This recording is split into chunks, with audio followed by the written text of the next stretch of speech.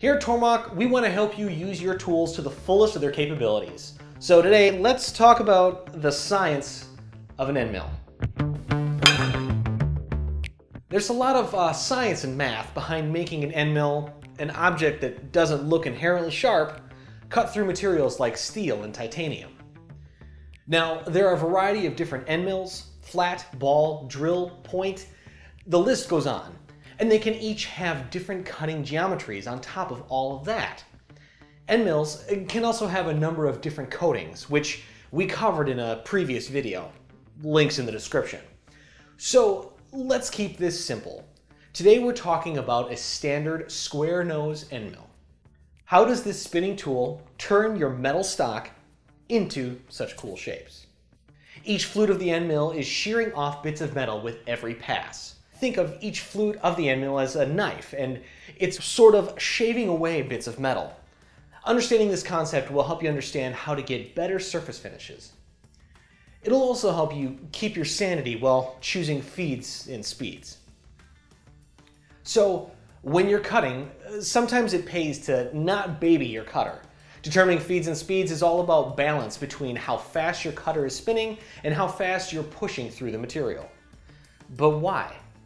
At the microscopic level, as you're cutting, pieces of material will gather right at the tip of your cutter. Again, think of it as a knife shearing off the top of your material. The tip of the blade is a collection of that material. Occasionally, a piece of that collected material will break loose and escape with the chip. But with bad feeds and speeds, they pass under the cutter and remain on the workpiece. More often than not, this is the culprit of bad surface finish. Because of friction, the shear angle, or the angle at which chips are being removed from your workpiece, remains low, which leads to more of these collected bits on the edge of your cutter and a cruddy surface finish. With the right feeds and speeds, cutter geometry, coatings, and coolant combo for a given material, the shear angle will get higher, providing better finish and longer tool life. Now, there's a whole lot more physics and material science that goes into this, and I'm not even going to try to get into that, but here's some slow motion cutting footage just to make you feel better about it.